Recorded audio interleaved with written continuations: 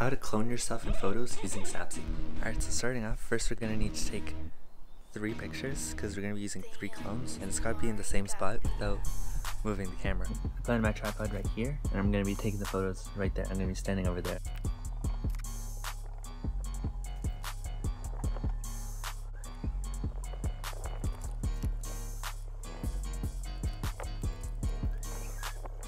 Yeah, I got the 3 photos. I just put a 10-second timer on my phone, and I just took 3 shots because 3 seems like a good number of clones. Okay, so you want to press this big plus icon, open from device, all photos, grab the first photo you took.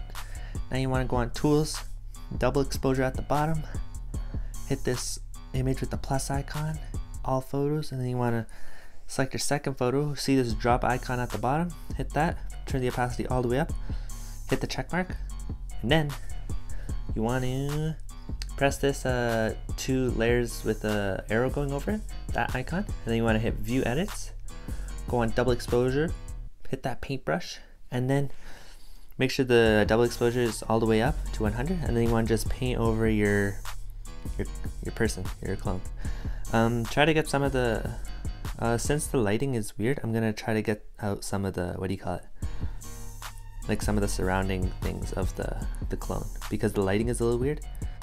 There, and then you hit the check mark, and there, bam, you got 2 clones already.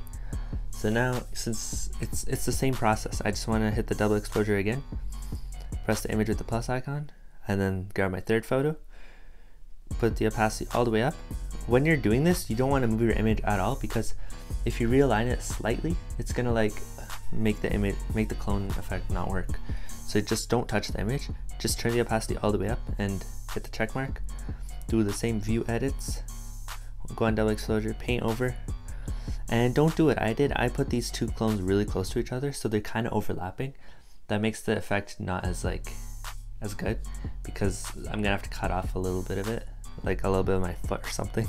Because see, now I have to be really accurate with this, because I don't want to cut off my person, but then I also don't want to cut off the clone right beside it, so I have to be really mindful. Then you hit the check mark once again, and there you go. That's how you get 3 clones in 1 photo. Okay, so I gotta shout out Kenneth Wayne. This guy, he made the amazing Snapseed tutorial on how to like clone yourself and stuff. So y'all got a second, go check him out. Like, his video was great on how to clone yourself.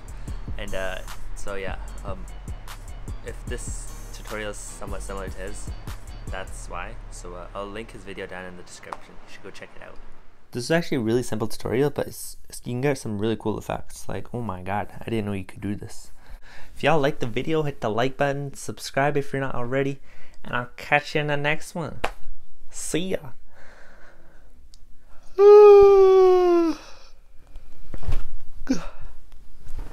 Ow, my neck still hurts.